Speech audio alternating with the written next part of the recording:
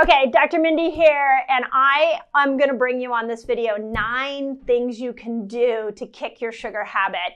And I think you're going to find that they're pretty easy to do. I would say most of them are things you can be adding in.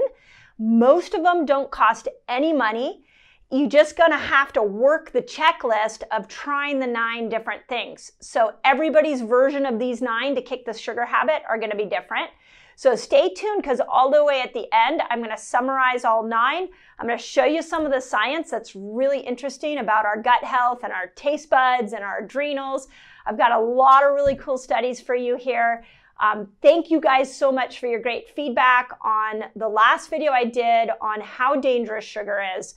So if you haven't seen that video, go back and watch it. And if you want to go through an experience of keto and fasting with us, join us in our next metabolic reset. If you just put metabolic reset in your comments, we'll make sure you get a link. But always, do not give up on yourself. These 9 things could be, most likely will be the solution to kicking your sugar habit. I'm cheering you on.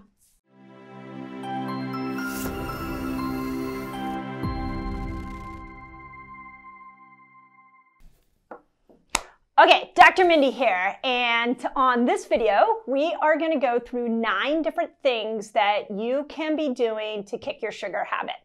So this is a follow-up video to the one I did on the most dangerous ingredient to eat, and it sounds like my team reported back when we premiered that video that you guys quickly caught on that that food was going to be sugar. If you haven't seen the video, please go back and watch it, because it's so important at this moment in history that we understand the impact of sugar on our immune system, specifically the coronavirus, because the coronavirus will use sugar to camouflage itself from your immune system.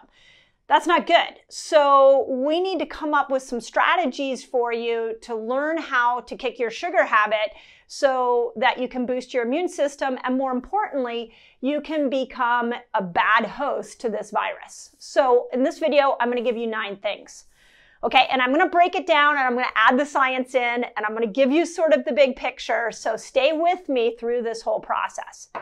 First thing I want you to think about is that there are 3 major topics to look at. 1 is your gut health. 2 is your adrenal health. And then 3, there are what I call lifestyle hacks, some little simple things you can do that might create a really big result in causing you to stop craving so much sugar. So let's start with your gut health. First thing I want you to understand is that in your gut microbiome, you have 100 times more bacteria in your gut microbiome than you do human cells. And those bacteria actually control your taste buds. So there are 2 different ways or 2 different things to look at when it comes to your gut bacteria that will determine whether you are more prone to sugar addiction or not. The first is how diverse your gut bacteria are. So there are some studies, and again, I'm going to link them in here, that show that so there's like 6,000 different types of bacteria in our gut. And let's say you have only, and those are different species, let's say you only have 100 of these species that are prevalent and are driving your immune system. I'm sorry, your taste buds, they're driving your cravings. What if those 100 bacteria in your gut are the bacteria that feed off of carbohydrates and sugars, and some of them will feed off fat for those of you guys that crave fats. So there are some really interesting studies, and I'm going to read you some quotes here, that they are noticing that if you have less diversity in your gut, you have these small amount of bacteria that are driving your taste buds. If you have less diversity, you're more prone to eat unhealthy. They also are finding that things like chocolate and desiring chocolate is even controlled by the bacteria in your gut. So for some of you, in order to kick the habit of sugar, you need to open up the diversity so that you are not constantly having the same bacteria drive your taste buds. And a lot of it is because we eat the same foods over and over and over again. So you just feed those bacteria, and now you have 100 really strong bacteria in your gut, and you're missing thousands that you need to be able to keep the environment in the gut more balanced. So my first thing with gut health is please increase the diversity of your gut bacteria. And you can do that by eating different foods, and specifically plants. So if you eat a salad and you're eating the same salad over and over and over again with the same lettuce and the same tomatoes and the same salad dressing, you're creating this monoculture inside your gut. But I want you to be eating all different kinds of vegetables. I want you to be eating all different kinds of greens. I want you to open up the diversity of foods that you're eating, because that will start to create a more diverse microbiome, which will help kill some of the cravings. Okay, second thing, we have sweet receptor sites in our mouth. We even have them in our sinuses. And you can have specific bacteria in your gut that stimulate these sweet receptor sites. And what they have found is that it boils down to two different types of bacteria. One is called Bacteroides, the other is called Firmicutes. I call it Firmicutes. It's actually Firmicutes, but I like to call it Firmicutes. And what they found is that if you have more Bacteroides than you have Firmicutes, you are going to be more prone to hold on to weight. You're going to be more prone to want carbohydrates. You're going to be more prone to stimulating these sweet receptor sites that are in your mouth. So you're going to, again, we're back at your gut bacteria is controlling your taste buds. So how do you know if you have more Bacteroides than Firmicutes? This is where a good old-fashioned gut test will tell you. What I love, we use the gut zoomer, and what I love about the gut zoomer is it'll just give me a reading right there, and it'll say, yeah, you've got more Bacteroides than Firmicutes, so let's now go to town on feeding the Firmicutes so we can bring them up. So that would be one thing. If you haven't done a gut zoomer with us, just put gut zoomer and we'll send you a link on how to do that. Okay, second organ that I want you to look at is your adrenals. So remember that when your cortisol goes up, cortisol will control insulin, it will control blood sugar. So we need your adrenals to be strong. We need you to not be adrenal fatigued, because if your cortisol is doing this all day long, up and down, it's going to make insulin do this all day long, up and down. And when you get to those downs, the body needs to get some cortisol to function. So what it will do is cause you to crave sweets so that you bring that level of cortisol back up so you can function normally. So we want to dive in after you've looked at your gut. We want to dive into your adrenals and go, okay, well, what can we do here to be able to help the adrenals? And there's a lot we can do. So the first thing I'll tell you is you got to minimize stress. That's a whole nother video. We'll do that up for another day. You got to bring your caffeine down. So something as simple as, okay, now I'm going to eat more vegetables and I'm going to cut back on caffeine. For some of you, that might be such a simple step that your sugar cravings go away. You want to really minimize alcohol, because that will increase your sugar taste buds and your cravings, and it'll really affect your adrenals. And then this is an interesting one, and I brought this up on a couple of videos prior, that food that is filled with toxins make you insulin resistant. So I use this with NutraSweet, artificial sweeteners. What they're finding is it makes you more insulin resistant. Well, what insulin resistance means is that you're not getting the insulin into the cell. So you have all this insulin swimming around the body. So your brain says, too much insulin, I need you to go eat me some sugar, give me some sugar, so that I can balance this insulin out. So get off the toxins, get off the artificial sweeteners, get off all the crappy synthetic food, and that too alone might really have an impact on your sweet tooth. Okay. Then I want you to add some things in for your adrenals. So greatest thing about the adrenals, what you can really do to support your adrenals is you want to stabilize that blood sugar. So make sure that you're, again, minimizing your carbs down and that you're increasing protein and fat. So we see this a lot with vegetarians, and this is not, I'm not picking on the vegetarians, but sometimes people, when they go to the vegetarian diet, they tend to have too many carbs and not enough protein if they're not conscious about it.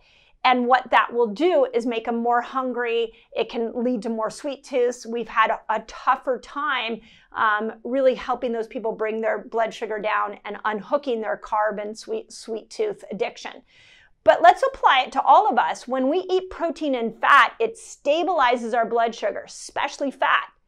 When we are not eating as many carbohydrates and we're doing protein and fat, what we're doing is we have this stabilized blood sugar and you're not getting the dips. So if you don't get the dips, then when you're not at a low, the brain never says, feed me sugar. It's just like, I'm not hungry. I'm just going to stay in this stable place. So your adrenals, you can get off the cortisol path. You can get off the ups and downs of blood sugar by just adding in more protein and fat. Okay, and then remember, your adrenals also need leafy green vegetables. They do really well with organ meats. I've got some great interviews with Maria Emmerich. We're going to talk about the carnivore diet on my podcast. So if you haven't gone to the Resetter podcast, go. There's some fun interviews, and I've got one on the carnivore coming up soon. And then go back and watch the grain video. So it was titled, Is There Ever a Good Time to Eat Grains? Well, some of my patients that are really adrenal fatigued, we want them adding in those organic, ancient, fermented grains because they can support the adrenal glands. For some of you, that might be the key. Okay, last thing, and then I'm going to give you a checklist so you guys can be like, I'm doing this, this, and this. Last thing I want to tell you is sleep. Massively important that you're getting good sleep.